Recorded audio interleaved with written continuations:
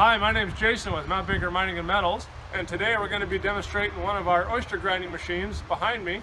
And this is for any oyster shell, clam shell, anything from seafood processing that guys end up with huge mountains of shells and stuff they can't do anything with.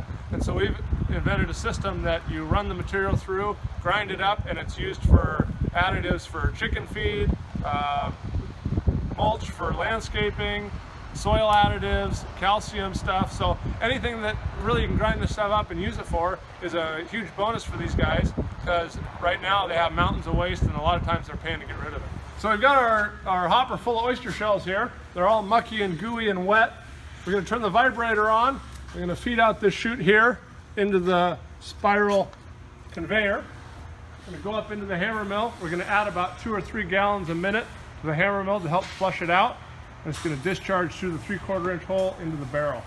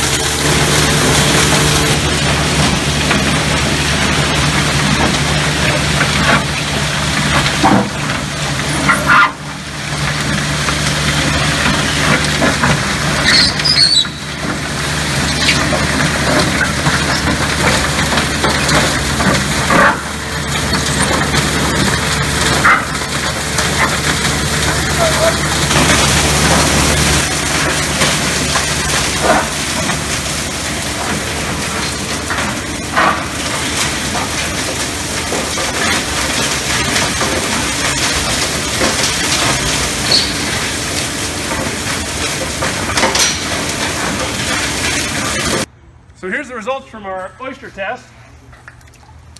And we ran about a cubic meter or a cubic yard in about 10 or 12 minutes to give you an idea of the volume.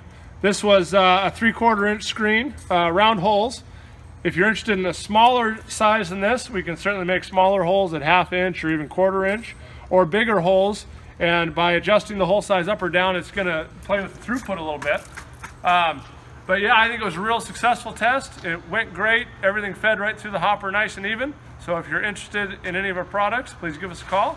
And thanks for watching. We'll see you on the next video.